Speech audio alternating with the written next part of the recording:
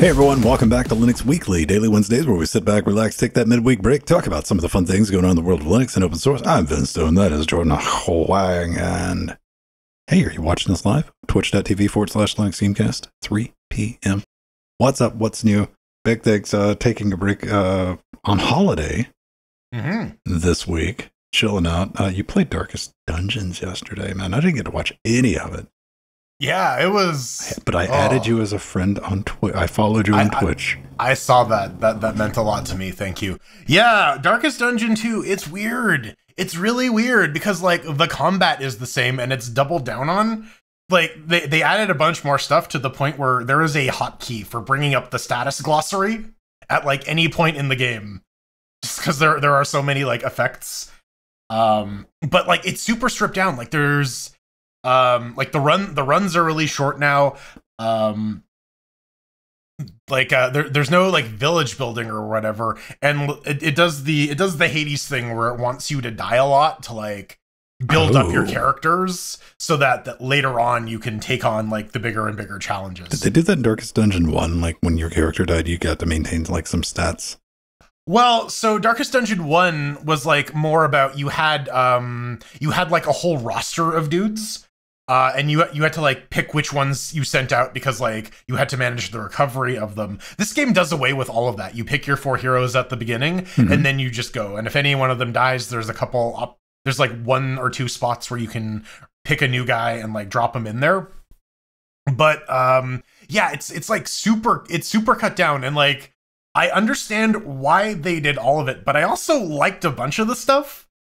But the fights are like way more intense. And like so much more unfair. Oh man, it's punishing. There's a couple boss fights where it's just like, oh, first round, you're all in stun lock. Now you have to sit here for 15 minutes while the enemy team just wails on you. It's like one of the characters on the baddies said like a cannon. Maybe. I thought I saw a stream and like one of the people that were fighting against was just a big cannon. That doesn't surprise me because like there's like multiple runs, so I haven't even gotten past the first one yet, and like it gets progressively harder and harder and harder. So yeah, like it's this game is brutal. It's harsh, but I'm enjoying it so far. Sounds like you'll grow into it. No multiplayer? No multiplayer so far. Yeah, but I think if they were gonna do it, it would have to be like the DD1, where it's basically just like a completely different game because all the abilities are like meant to like synergize against PvE and like fight the PvE abilities. So like, yeah, DD1 multiplayer is just like, hey, everyone has new abilities and they're all like super PvP focused and like they're all balanced against each other as opposed to balanced versus the monsters. Yeah. The game I've been playing, I've talked about it a couple of weeks ago. I might even brought it up last week. Is Recore. Which was the game that Microsoft released, and it was going to be a big thing, and like it was the Game Pass one that was like it was Xbox exclusive. This was before game, yeah, it was like right, yeah, and like they put a ton of money into it. It just disappeared, and I got it for like $3 on Steam. And this is the definitive edition. And here's the thing: first 10 hours, fun. The entire time I'm playing for 10 hours, I'm like, why is everybody hating on this? Then you hit the grind wall. And it turns into where you have to go up a dungeon on multiple levels, and then you have to go back out in the world and like run through more dungeons to upgrade. I think I'm done with it. But for $3, I thought it was a good deal. That reminds me a bit of Disgaea, where if you want like the really good weapons, you have to do the weapon dungeons, which are just like entirely separate dungeons that your reward for completing them, in addition to like XP, is just the good items. And so if you want to be able, and there's a wall at the point where it's like, hey, you need to grind up your dudes. And so the only way to do it is to just do infinite dungeons. And I'm like, this is kind of regressing and I'm not getting anywhere. So I'm just going to put this down. Well, I just don't like that in a game, especially when you can do the first 10 hours kind of freeform, playing around, doing your things. Then it's like, oh no, switch flip. Now we grind. Especially when they gate off options and it's like, oh, this looks cool, I really want to get to it. Like, oh, well, you don't qualify for it. You need to grind in order to get the one thing that you can use to unlock it. And you're like, Well, it doesn't really know what it wants to be because there's these insane platforming challenges, and basically you get to an arena, you got to do a couple of these to get up to the next level and like the final area. And it subtly drops a hint by like one-shotting you with one of the baddies, and you're like, right. Don't do that. So yeah, I'm just gonna chill out on that. Let's start off with what we're here to talk about, and that is Hector. X won't give it to you. Yeah, right. Are you running Wayland on anything? Laptop? Yeah. This guy is running Wayland. TV box is running Wayland. Wife's computer is running Wayland. Work machine's running Wayland. So yeah. I'm running quite a bit of Wayland these days. A lot of Wayland. So Hector, you might know him. You might love him. He's working on the Apple M1, and he says, Asahi Linux, if you're going to be running Asahi Linux, get rid of the Wayland. Not get rid of it. Don't do that. The opposite of that. It's the opposite of what that guy just said. And he had a long post on Mastodon going on about, hey, why does this make sense? And yeah, you know what? This makes perfect sense for the M series, man, because, you know, he goes through it. He's like, hey, we originally shipped X because we didn't have working GPU drivers and software rendering was the way to go. However, you know, that's been flipped. Now that they have working GPU drivers, Wayland is significantly faster. And then OS 10. Yeah. Wow. I mean, come on, man. To me, it makes perfect sense. I would just, you know, especially when you're working with something like this, reverse engineering project, just use whatever they're working with at the time, right? You kind of want bleeding edge. Right.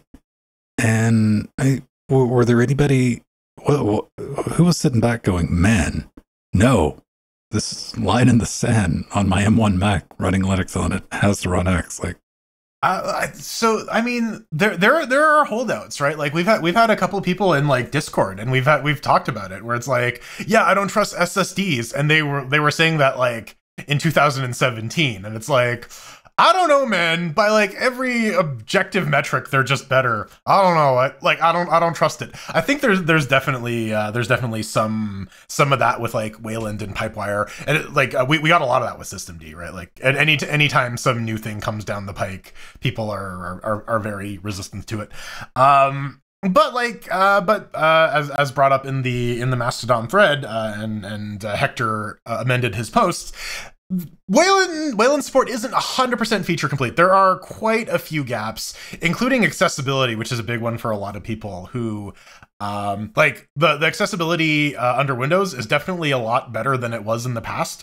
But it's because of Linux's nature of being open source, there have been a lot more specialized and integrated like accessibility projects, like Orca, for example.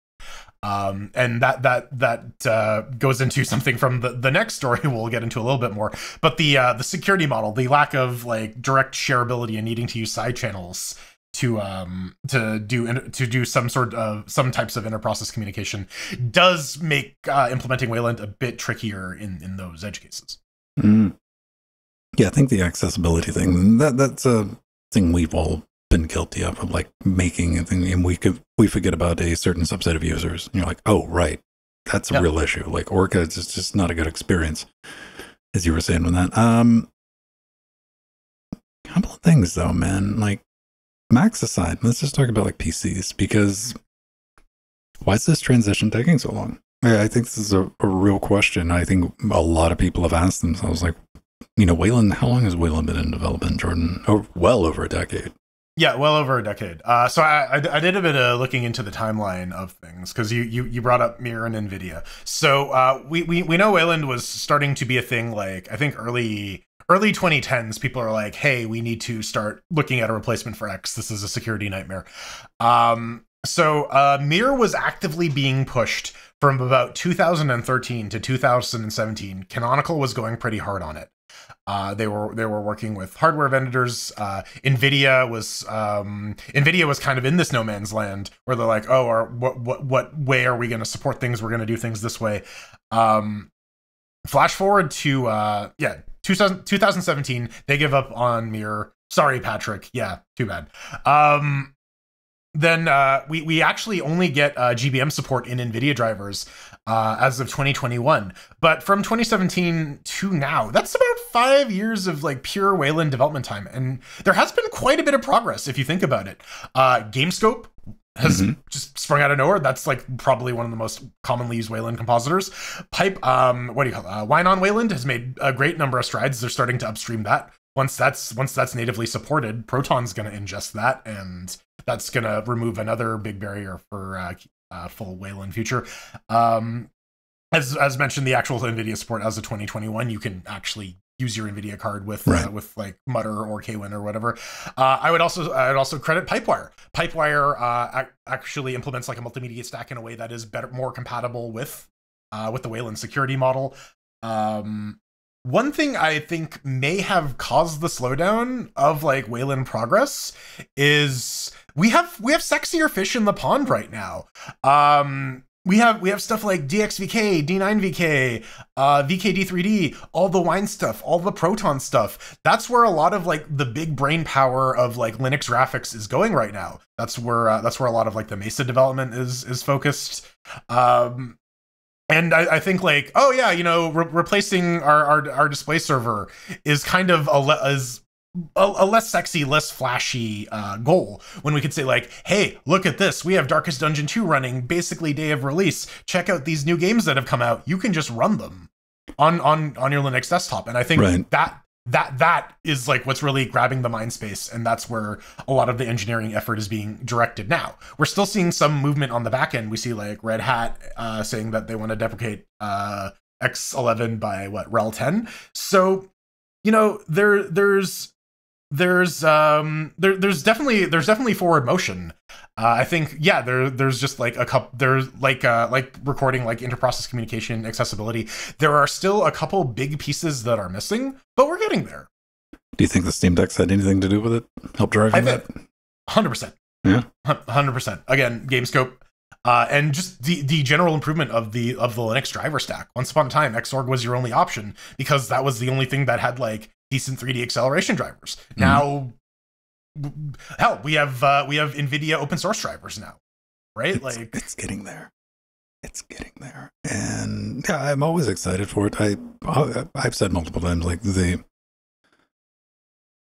biggest obstacle to Wayland is X11, and that reason being X is traditionally and even today good enough.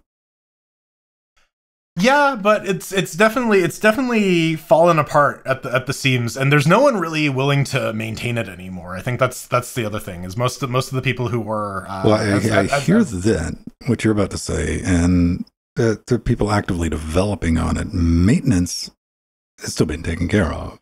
Maintenance is still being taken care of, yeah, but like nothing is really moving forward, and I think I think one thing that Linux is very, very good at is like ultimately moving forward. If you look at a rival platform like Windows, there's still a lot of cruft from like 3.1. If you want to actually get anything done in Windows, you need to pull up the OG tool. You need to crawl through the control panel or whatever and find the console or whatever that was introduced in like MMC version 1.2. Oh man, you just install what is it, Windows Tweaks for 95 and you're good. Yeah. But like we've been able to push that dial forward a lot in ways that like other operating systems haven't, and that's also one of the negative things to say about that is we do that by breaking stuff. Go play a Linux game from 10 years ago. I mean, that's why we have Strider working on getting old Ubuntu running through VirGL to play Heroes of Might and Magic. Well, I mean, it does lead to things like Proton though, like easy and just run the Windows version, because hey, that thing's built up. For me, there's a whole different thing. For desktop use, I absolutely suggest everybody run Wayland, use Pipewire. You're going to be good, as like Jordan has attested. Running on a work laptop, media stuff like that. Where do you run X? Literally on this box right here. Yeah, and that is mostly because I don't want to fight. Well, I say that I said a half truth earlier. Okay. NVIDIA on Wayland works. I still don't want to tango with it just yet. I want to give that a little bit more time to bake. I want to like see a couple like people show me like, hey Jordan, stop being such a regressive idiot. This works. I've installed it from scratch and it works fine. I haven't seen that just yet. Are you but still like, in the cool story, bro, of that relationship? Yeah, but like I'm willing to be convinced. I am all for moving forward and adopting the new technology as required. Immutable root, I might be a little resistance to, just because, you know, for a work laptop, it's fine. For my fun box, no, I want to be able to break my root. Yes. You know what? Maybe I want to be able to break my root and restore from a snapshot. So maybe some immutability is good, or like targeted immutability. I think I don't want to break any core system stuff. For like me, is I need something like, ooh, that does something that I can't currently do, or in reality, like even on the desktop, I've said XFCE. Like when we start seeing some real work being done in XFCE, because that's a big one for me for Wayland adoption. Unlike some people in the audience, I'm not a big fan of relearning how my desktop works every decade, because they decided to change everything. XFCE looks like XFCE when it started. I mean, XFCE looks like whatever you set up XFCE to look like, right? Like, yeah, I mean, it has that option. Like out of the box, it's XFCE. They don't put the focus on like reinventing the user experience, which to me, I think is a good thing. You know, focus on, you know, stability, code quality, and all that. I was surprised to see this, man. The Wayland compositor is up and running. It was committed last week. So and that's for XF Window Manager. Interesting times. See, I want to play with that already. I'm like, ooh, I want to see how that works. So there we go. Jordan, are you going to run out? Can you even get System 76 at a reasonable price in Canada? You said reasonable price, so the answer is no. No. Can I get I can get anything I want in Canada. Right. Can I get it for a reasonable price? No. But yeah, they've been working on their new desktop environment, and done entirely in Rust Cosmic, and they have a status update. And it comes with a bunch of neat stuff like the System 76 scheduler, which you seem pretty interested in. I think that's neat. I saw that, and I'm like, this is Ven fuel right here. For just like at the end of the day, man, for somebody who's using a just even on the desktop playing games and all that, having all that on the side is great, man. Like, do you have something against it? I don't. I mean, it's going to give you like the priority for whatever's focused in the current window that you're working with. And my first thought is like, oh man, I want to open up GIMP and put it in classic mode where it's 11D windows and like, yeah, haha. Oh man, yeah, no, it's a good idea, right? Like, people play with like a lot of kernel space schedulers. Having something like in user space that is a little bit more user facing is a neat ability for System 76 to have.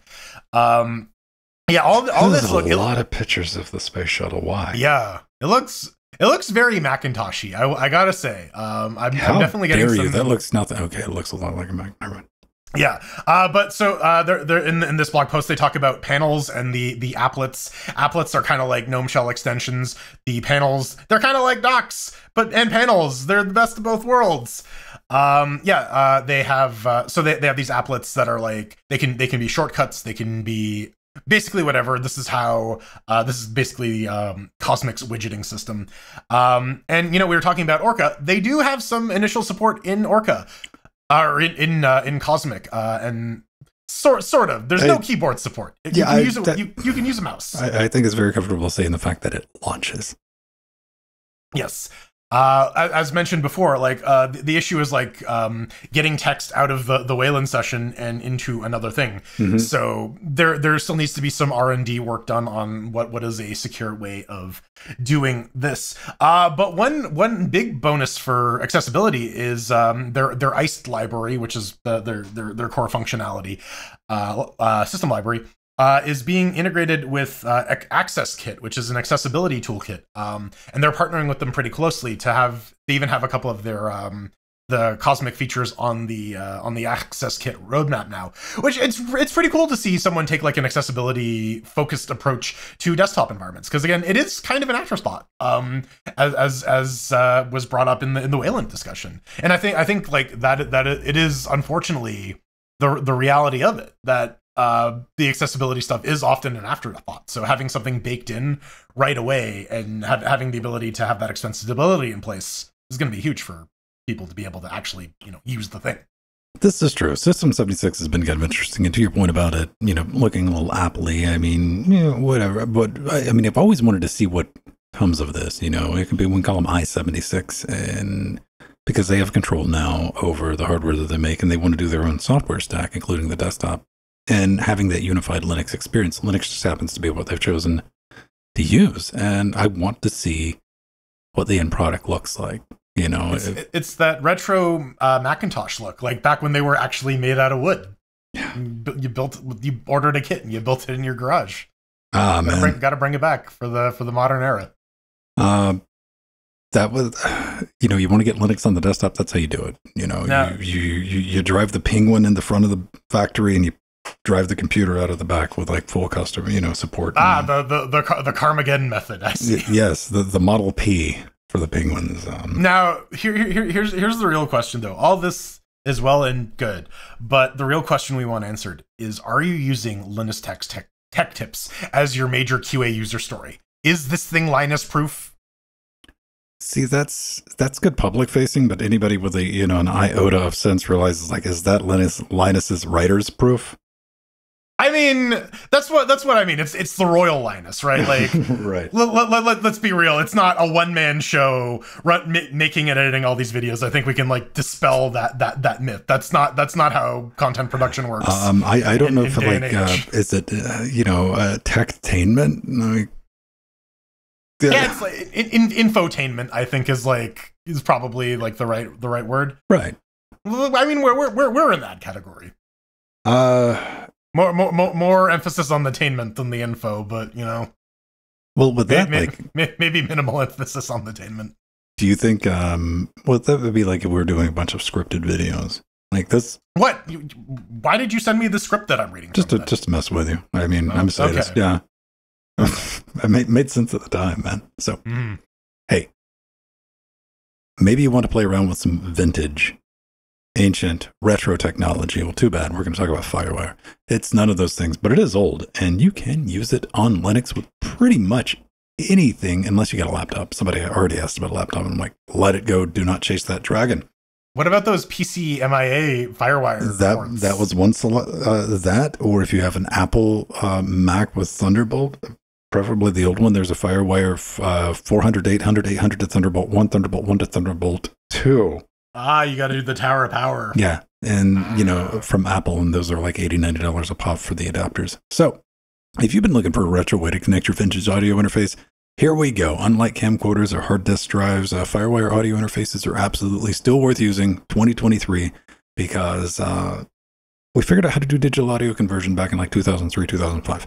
Nothing's really changed since then. And now we know we have kernel support for Firewire until at least 2029, barring a Raptor bus. And yeah, I thought I'd just walk through this. It's a short video. It's under 5 minutes. Shows you the ins and outs, what you can expect to work with Pipewire, Pulse Audio, Jack, ALSA, you name it. What you got to do if you just want a sound device versus if you want a multi-channel professional audio recording interfaces, and what problems you may encounter. Also, a little Q&A at the end. Where to buy them, what do I recommend, and what to avoid. There you go. That's done. I totally made that thumbnail in DaVinci Resolve because I didn't feel like opening it. I mean, that's fair. And I probably spent 3 times as long just because I didn't feel like opening it. I mean, there's a certain, I guess, I started doing it this way, and goddamn it, I'm gonna finish doing it this way. I could make this easier on myself, but no. We could definitely do that. We could just do a show where we drop electronics. I have plenty of expensive electronics to drop. Do you have a high enough building though, and like a slow-mo camera? I did say from what height. It's going to be like half a centimeter. Yeah, and just super slow mo, like bonk. Yep. Yeah. So there you go. Go check that out at linuxgamecast.com. And of course, all this is brought to you by our patrons, patreon.com/linuxgamecast. If you want to support the show, head over there, which I haven't even put that in the show notes because I was scrambling. Let me see. There it is. Shameless plug. Help us out if you got some spare quarters, pennies, dimes, or billions and billions of dollars. We'll put that to good work. Try to make some educational content, some entertaining content, probably not a lot of scripted content. And there it is. You get a bunch of bonus. I memorize the script then. Ah, goddamn. Have you tried to memorize scripts? I have, yes. I don't do that. That's why I got really good at spot reading. I got to at least know what I'm saying. It doesn't have to necessarily be verbatim, but like I got to at least know what I'm saying beforehand. When I got to go off of a script, I will do like the cocky I got this mode, and I'll do it, and I'll start improvising, then I'll start rambling, then I'll get way out in left field, and then it's the whole circle of life going back to me saying, just read the script, dummy. Yep. And you'll get through it, and it'll fit in the allotted time spot. That's that ADD thing right there. It's just like, no, I don't need to do it. I can wing this. If you're a patron, you get access to this show, live and uncut version, podcast, all the fun stuff. Hop in our Discord. Spend those Bezos bucks if you got them with a Twitch Prime sub. You can also get access to our Discord where we're at the other 6 days of the week, being ourselves. Got a nice group of people inside of there. And you can do things like Jordan for Strange Brigade, because we do game streams on Tuesdays, Thursdays, and Fridays. Yes. Help carry me through a game I'm very, very bad at. Well, we might get to the end eventually. We got to do that EA game at some point. Which one? You know, the two-person one. It Takes Two. It Takes Two. So we have two brothers in a van, right? And then a meteor hit. Tomatoes. We got a long history of playing multiplayer games through and getting stuck. Getting stuck, just being generally incompetent. Yeah. Go watch our Portal 2 playthrough. I think that's still on YouTube. Fun times. All right. So, Raspberry Pis are Pi-powered segments. This time, we're going to talk about stomp boxes with the guitars, and there's a birthday cake. It's even got skulls on it. Carol. I like that cake. Carol was 23. We're talking about the Pi pedal. So bad. No, you don't. Look at this. Hey, I got one of those. Yes, I do. Well, I got the bigger version of that. That's a Moto M2. I got an M4. And next to it is a stomp box. However, if you stomp on that box, it's probably not going to work anymore. And maybe you've ever wanted to build something like this, like this is a fuzz pedal, a little distortion pedal. And Jordan, you were talking about, that's what you use now. You just use your PC, right? Yeah, you can download any number of plugins for free and just like apply whatever distortion effects you want. Right. But wouldn't it be a lot simpler if you could just put all that functionality inside of a Raspberry Pi? Now, your first thought is like, hey, that's going to be kind of a pain. You're not going to set up a desktop and a monitor and switch. No, that's where this is extra neat. This uses a Raspberry Pi app that's been developed just for this guy. So you can pull it up on, you can do it through a web browser if you want, or through an Android app itself. And it doesn't require an internet connection because this little guy uses Wi-Fi Direct. And I was like, oh, that's kind of neat. That's kind of neat. You don't see that a lot in open source projects. Yeah. And it only supports LV2 plugins right now, Jordan. Yes, with a couple of caveats. It can't be a MIDI instrument or anything with control voltage, and it needs to have no GUI dependencies. It needs to support remote control, which the documentation says is most plugins, but not all of them. So your mileage may vary. I like it. And unfortunately, though, in this brave new world that we live in, this might not necessarily be the cost-effective solution it once was, considering a Raspberry Pi. Is that your spare Raspberry Pi that you found? That is my spare Raspberry. Is it a 2 gig, 4 gig? It is a 4 gig. Ooh. With an 8 gig variant of Raspberry Pi still clocking in at well over $190. Yeah. A little expensive. I wonder though, like he says it's for Pi, it's for a Pi 4 only. I wonder if you could get it running on like a Nano Pi or basic, because it ships in a deb, right? So you can. Yeah, it does ship in a deb. It might just be raw horsepower. it might require that quad core. I would like to try it on your like on 11 core. Yeah. The 8 core, something with a rock chip in it, and see how it works, because those are affordable and available. Indeed. And I like the idea of an app. I like the idea of an app. I don't know how that works in the real world, though. So here's the thing, though. The app does, or the software does support taking MIDI inputs. So if your interface device has a MIDI input, you can set it up to like actually hook up an actual pedal to it if you wanted, or you can tie it to, and you can use any MIDI input. So if you have like a guitar or something that you want to like, this is my whammy key or whatever. You could, my whammy bongos. Yeah, no, set up the Donkey Kong controllers. Yes, that's exactly what I was thinking of. Yeah, yeah, Dark Souls. Yeah. I don't know, man. Just talking about this, like, don't you have? Yeah, I absolutely have a guitar in this room. It was supposed to shape me into playing it, and it's just sitting there in the corner. Yeah, right over there. Yeah, it's supposed to shame me. No, I mean, you got to be like at least halfway in the. How many amps do you have? Got too many. Okay. there are like 3 here. Okay. Well, I got like 2 big amps, and I got like 1 little personal amp, and I got 2 personals and a biggie.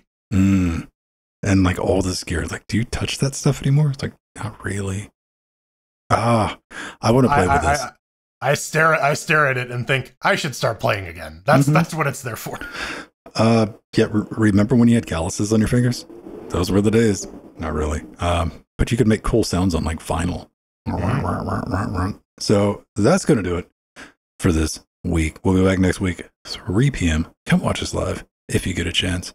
But until then, let's roll some credits.